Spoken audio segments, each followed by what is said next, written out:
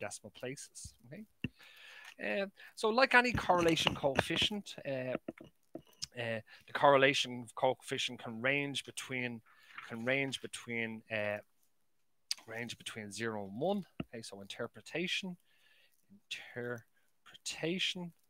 What we have here is that phi is equal to, we just scored phi equal to minus 0.47. Okay, and if we look at that particular correlation coefficient itself, and if we interpret, don't forget the correlation coefficient itself has to ranges between around symmetric around 0, ranges between +1 and -1. Okay, and what we have is it's on the negative side, so it's down around here. Okay, it's, I suppose what we have here is we have that this would represent a medium or a moderate correlation between the two variables.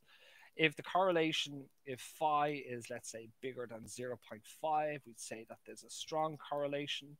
If phi is, let's say the absolute value, okay, of phi, okay. If it's bigger than, let's say, 0.2, we say that there's a medium correlation or a moderate, okay.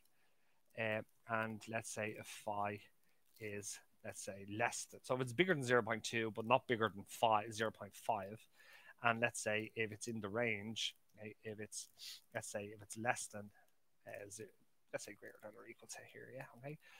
If it's less than 0.2, we say that there's a weak correlation or no correlation between the two variables. So what we now know is this, is that there's a negative correlation between gender and degree, if that makes sense. Yeah. Okay. How do we interpret that? Okay. Well, what that means is that, let's just keep in mind, we could probably put gender along here. Let's say 0 and 1 for this is females and males. Okay. And up along here, we could probably put whether you hold an honors degree, okay? And let's say 0 and 1 for no and yes. So this is for no and this is for yes. And basically what we have is we have a negative association between them, which is sort of indicating that there's some sort of negative line going down in between them. Okay? We want to just sort of visualize it like that. Okay. Which is really saying to us this, yeah, is that what it's saying is this, is that females are generally associated with high values, yeah, okay, on the honors degree variable. Don't forget, it's dichotomous, so high values means scores of 1, so they get whole degrees, whereas males are typically associated with low values on the honors degree, which means that they don't hold degrees. Okay. Alternatively, an alternative way to interpret it would be, let's say if it was positive, this is a negative phi, okay. Let's say if it was a positive phi, okay. So positive phi, once again, we have, let's say 0, we have 1, females in this case, and males, okay. And let's say up here we have honors degree, so yeah, whether you hold an honors degree or not, and let's say 0 and 1 for, let's say, no and yes, okay. And if it's positive, well, what does that mean? That means that the line, I'm just using a line here. Don't forget, we're not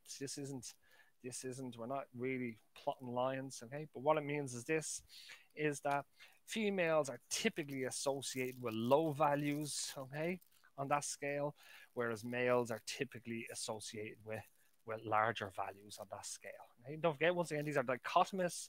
So large values means 1s, small values means 0s in this case, yeah? Which means females are typically associated with not holding an honors degree, where males are typically associated with holding an honors degree.